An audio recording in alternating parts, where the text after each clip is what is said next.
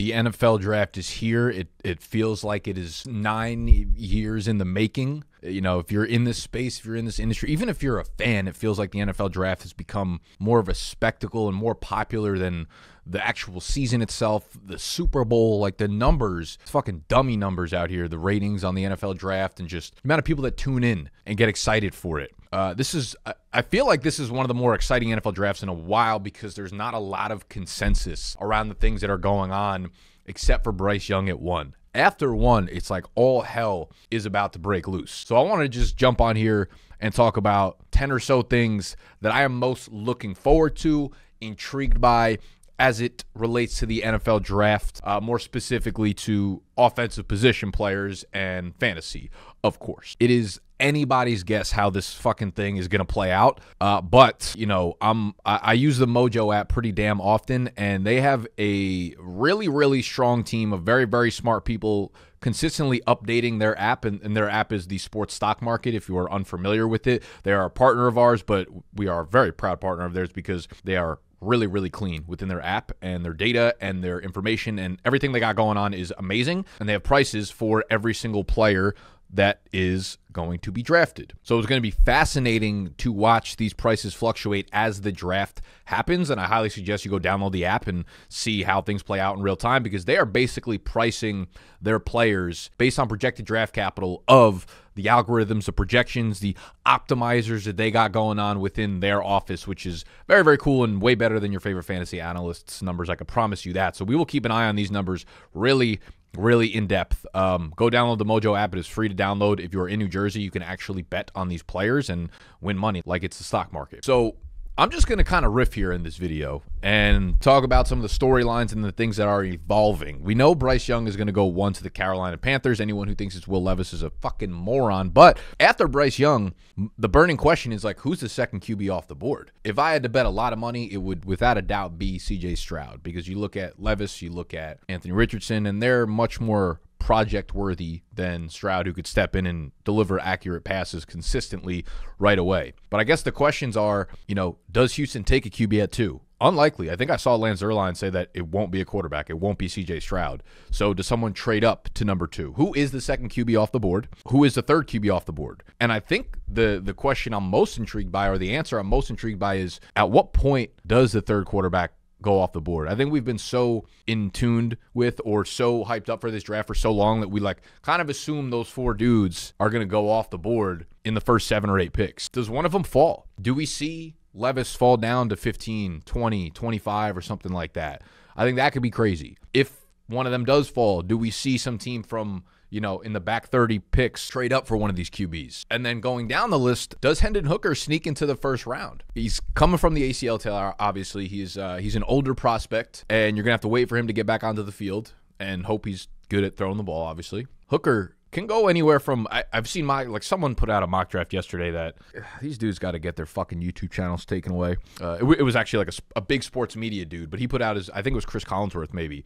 He had Hendon Hooker going to the Kansas City Chiefs at pick 30. Just like, what are we doing? The draft just needs to happen already. The draft needs to happen because these things are just getting fucking out of pocket. So my burning questions are, how far does the QB2 drop? How far does the QB3 drop? Who is the QB3? And when does Hendon Hooker go off the board? Does he make it into the first round? I think there's a good chance he does. I think it would make a lot of sense if he also does not.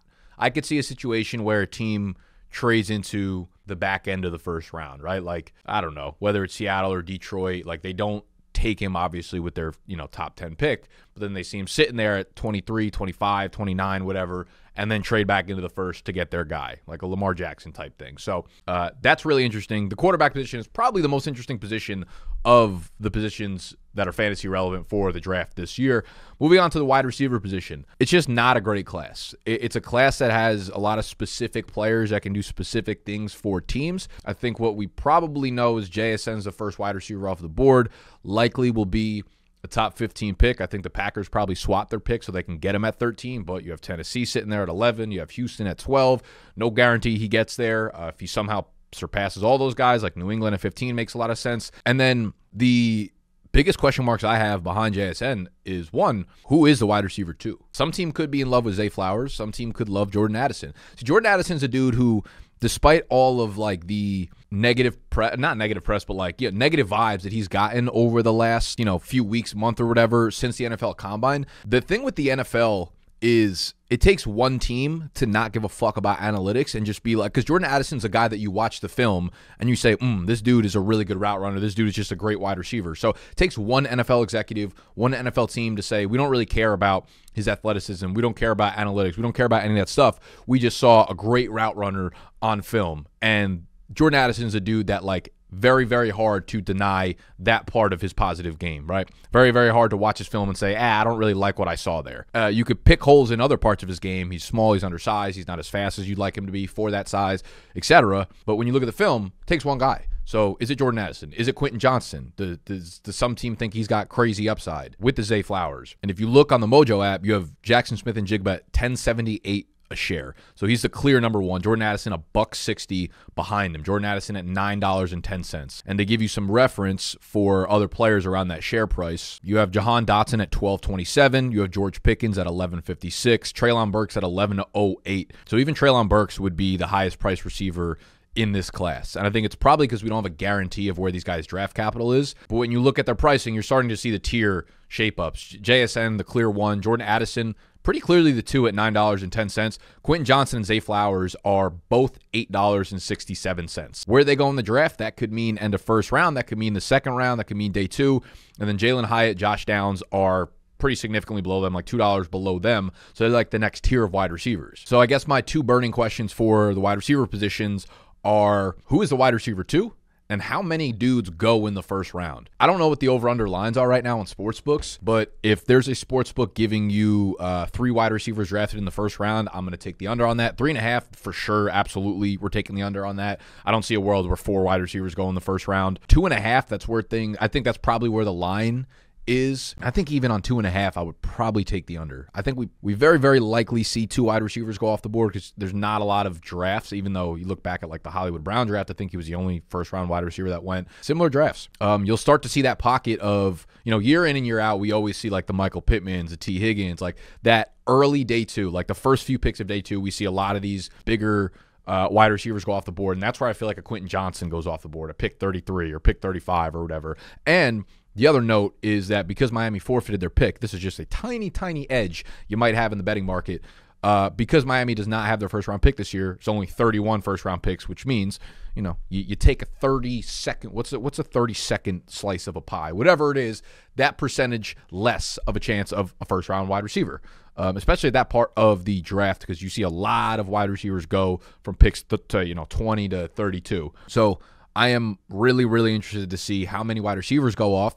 And then going over to the tight ends, like I'm interested to see if more wide receivers or tight ends go in the first round. Because I think based on everything we've heard throughout the draft process, Mayer and Kincaid are pretty much locks to be first-round picks. I felt that way about Darnell Washington post-combine because he just went absolutely fucking nuts. But most of the vibes I've been getting over the last week or so have kind of pointed towards him being closer to a top 50 pick than a first-round pick. But who fucking knows? Anything could happen, obviously. So I'm interested to see if more tight ends go in the first round than wide receivers go. I think there's a higher likelihood that 2 tight ends go in the first round than 2 wide receivers, but I wouldn't be surprised if by the end of the first round we actually had 3 wide receivers and 2 tight ends. Because I don't know if, Laporta or Musgrave or Darnell Washington sneaks into the first round. I'd be a little bit surprised at this point, but I think a lot of those guys do end up going like top 50, top 60 picks. So for the tight ends, my questions are, which one goes 1, obviously? I think it's more likely that Michael Mayer goes 1. I think in like fantasy and everything, we want Kincaid to be 1 because he's a better pass catcher,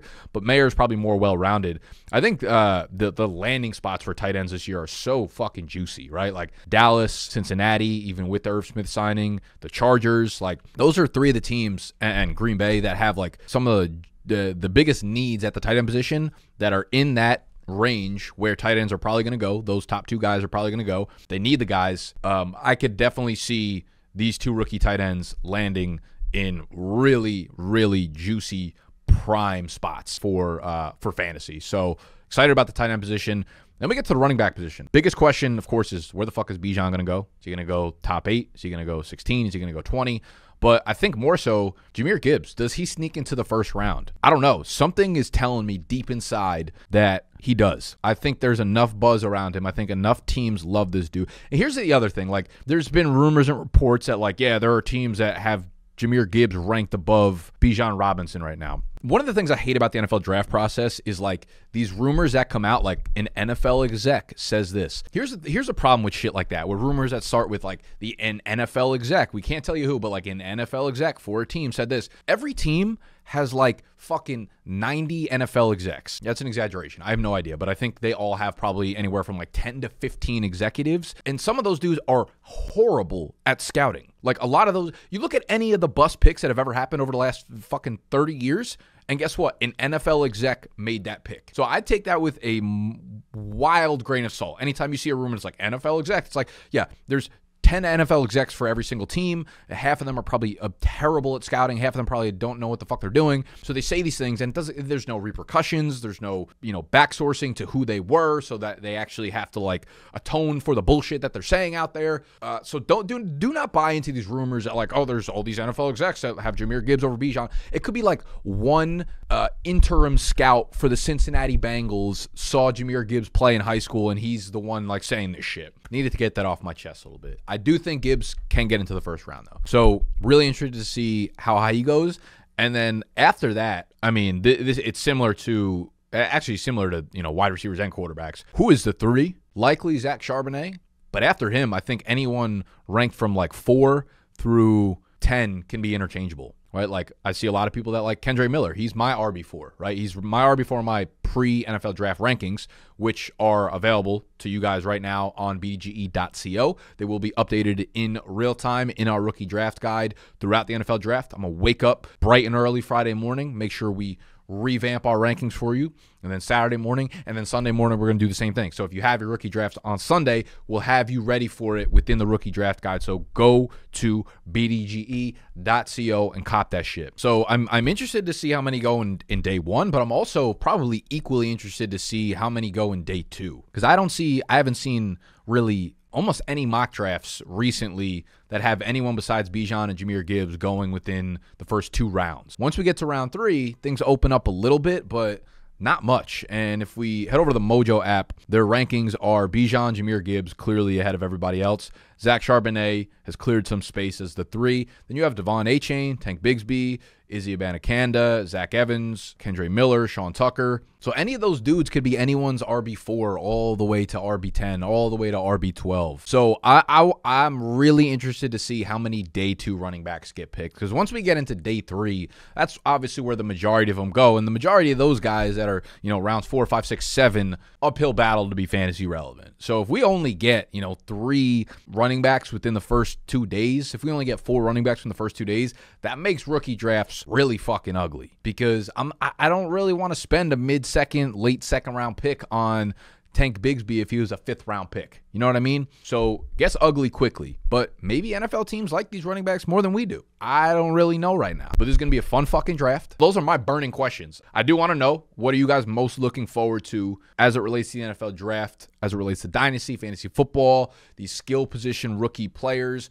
What are you chowing down on the popcorn for? What are you lubing up for? Pause. After you drop that comment, make sure you hit the thumbs up button, subscribe to the channel if you are new. Most importantly, go download the Mojo app. Go to the App Store. Actually, just click the link down below. It'll take you right to the App Store. Mojo available on iOS, available on Android. It is basically your own personal Dynasty Rookie rankings. I don't want to shit on myself because we're also selling a product that has them. But if you want theirs, you got theirs. If you want ours, you got ours on BDG.co. Mojo app, free to download. Go grab it. NFL draft tonight. Let's fucking go!